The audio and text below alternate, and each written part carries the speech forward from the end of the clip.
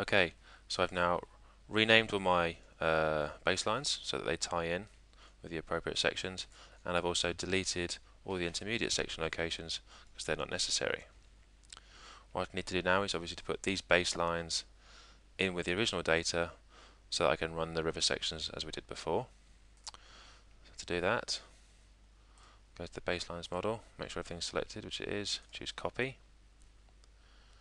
I'll go to the original data model, right click, and if I choose append, they'll get pasted onto the bottom.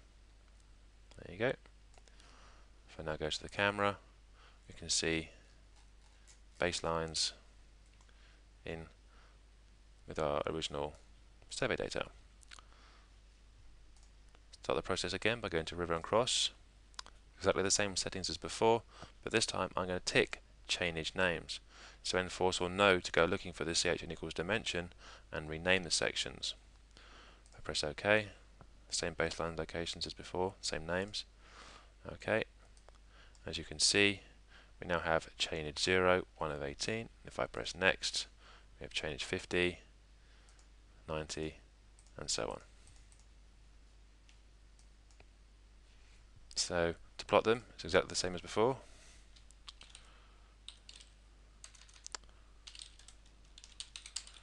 River sections. Okay. So I'll create myself a new CAD model.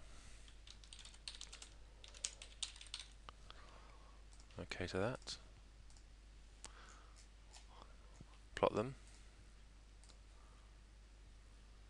Obviously now I'm selecting the river sections, not the river sections locations, because those will just generate our baseline locations. So selecting river sections, I'm pressing OK, pressing all again, OK. Got the same options as before, so I want to height base it so that I've got an even amount of space below and above, or rather a consistent amount of space.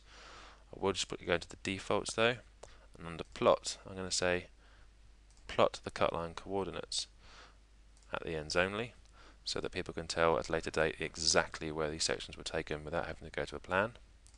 OK that, OK that. Let's draw a box for the sections. Let's have 2 rows again. OK to that. And hopefully if we zoom in, there we go, we've now got chainage names underneath our sections. And we've also got our cut line coordinates annotated, and they're ready to be exported to AutoCAD. Final stage is to take the long section, so I'll quickly do that again. To sections, come down to river long. Okay, we'll select the same data as before, but this time we're going to use the CHN equals dimension. So this allows us to correctly position each of our section locations, allowing for obviously bends in the river, which we couldn't do before, as otherwise it would be calculated centre to centre, lowest point to lowest point, or halfway between the left bank and right bank points for each of the sections. I'll update the chainages for it, press OK, and there we go. Similar looking section as before. Obviously being so long we won't obviously see much of a difference, but we can set the colours as we would do normally. I'll make that brown, leave that as it was, have that in white, right bank in magenta, and water level in blue. Okay, so close that down, river long section, and press OK. And then again, obviously as you saw earlier in the previous example, we can just plot that straight into CAD as you would any other section. The only other consideration to take into account with river sections is that quite often, especially if you're working for the environment agency, they may require cross sections perhaps every 50 or 100 meters, but they will probably more than likely also require levels on the left bank and right bank at much tighter intervals, maybe 2 or 3 meters. So in that situation, you obviously can't practically record that many cross sections.